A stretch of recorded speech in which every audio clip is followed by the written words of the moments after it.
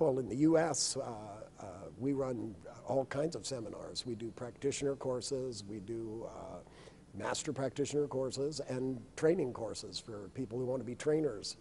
And some of those people want to do training in NLP, and some people just want to do training in other things. It's really a big public speaking course.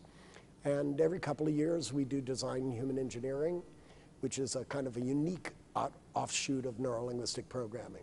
Neurolinguistic programming, you extract strategies from one person and put them in another. And in design human engineering, we design strategies from scratch and make things that haven't occurred naturally in the world, but work even better.